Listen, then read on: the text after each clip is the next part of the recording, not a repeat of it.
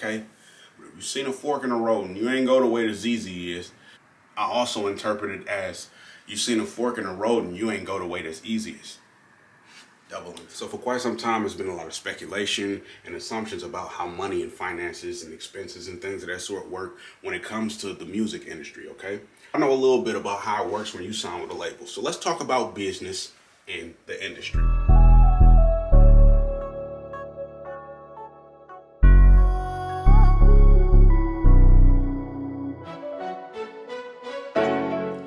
All right, so let's say for instance, okay, a label gives a rapper $300,000, right? Now that is what's known as an advance. So let's say this rapper get that big old packet with them small letters. He just signed every page without actually paying attention to what he signed. He didn't know that he signed a 15% deal, okay? You got 15% of all of your earnings. 20% is the best you'll get out of that equation. Some get 10, some even get 5, but let's not even dive into the crevices of that. I'm gonna say 15%. You got kind of lucky, all right? So you got $300,000. That's known as an advance, okay? A lot of people get this confused with it actually being their own money. An advance is not your money. That is what's known as a loan. So this is what they're investing in you.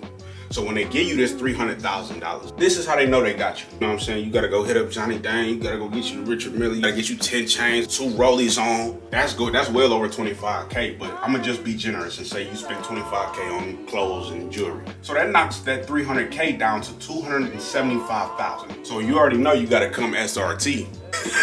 The wide body, you feel me? It's gonna cost you at least 60,000, 70,000, but we gonna hit the lower number, okay? I ain't about to be petty and say, oh, it's gonna cost you 70,000. It costs you 60,000 to get that Hellcat. It can't touch you. $300,000 investment. So far, you done knocked that 300,000 down to about 215. It's album time. That's when a lot of money's starting to go towards this album. I had to hit up the studio for about a week, maybe a week and some change, which means you in there for about 11 days. 2,000 a session, you in one of the finest studios, and then you got the production on top of that. So 11 times 2,000 a session, that's 22K. Then you gotta pay for the production, the producers and things of that sort. That's 15K. I'm being generous with that number. So 15K plus 22K, that's 37K. So 37K minus 215,000, 178,000. When it comes to promoting the album, it gets fairly expensive. They chop 50%. We put 89K into promoting that album. 89,000, okay? Now let's go ahead and put this in a perspective. 89,000 plus 37,000 is about 126,000 going into the album. So now you got 89,000 left to spend over. Go ahead and mess around with the rest of the bread. After you bought your clothes, after you bought your Hellcat, after you bought your studio, production, promotion, then you just spent it over just to mess around and chill back. Now you got $69,000, okay? Which is cool, all right? You ain't spend it all. Hey, you sold 600,000. That's more than half a meal. That's pretty good. You did good, bro. Now, what we gotta highlight is this 15% right here, okay? We gotta highlight this 15%. You get 15% of 600,000, okay? I'm gonna hide this right here because I'm not about to hurt nobody's feelings, all right? You end up making 90,000 off of that album. That 90,000 goes towards the 300,000 that you owe those people, okay?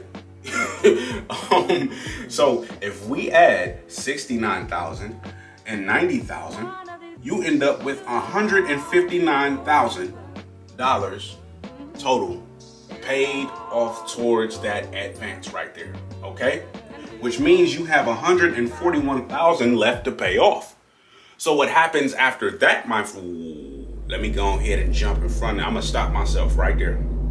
I just want you to be mindful, okay? When you made that 90,000, when you generated that 90,000 and it went towards that 300K, and made 510,000 off you. So that's 85% of this good old thrashing, this good old 600K. You reach this point, it's album time again, okay? Because in the back of your mind, you thinking, well, I'm just about to go ahead and pay that 300K off. Let me make another album so I can crack sales and then boom, right? But that's not how it works, my friend. I'm gonna give you another 300K. How would you like that? 300K plus 141. If I do the math correctly in my head, 300K plus 141 is $441,000. So now you are $441,000 in the hole. If they can give you 300K, they can give you 300K again. Always keep your artist in debt. If your artist clears the debt, you lose the artist. I'm pretty sure we already seen a couple rappers hurry up and rush a couple albums out of there because they trying to get out of that deal. That still doesn't clear the debt. And that's where the problem is. They'll get cars, they'll get jewelry, they'll get all these things that really don't mean nothing, but by that point you realize that you just got bamboozled. I want people to be mindful of what's really going on when it comes to the business and the industry. Don't necessarily want to dive into these muddy waters like that. I want y'all to be smart, I want you to be wise. If you're planning on diving into that music industry, I'm just hoping that you just put these kind of things in a perspective. That's 300K.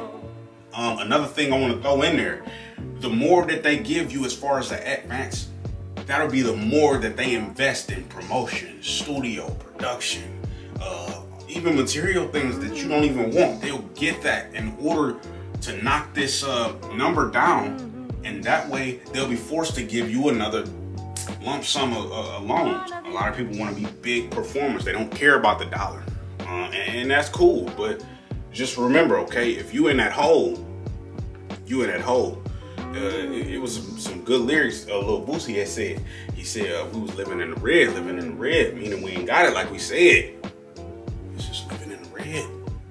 Look, let me know what y'all think in the comments though. Y'all part of the Mac family. Let's chop it up about that business. You feel me? Like, subscribe, comment, ring the notification bell. Y'all know what's going on. You feel me? And that's the business in the industry. Y'all be good.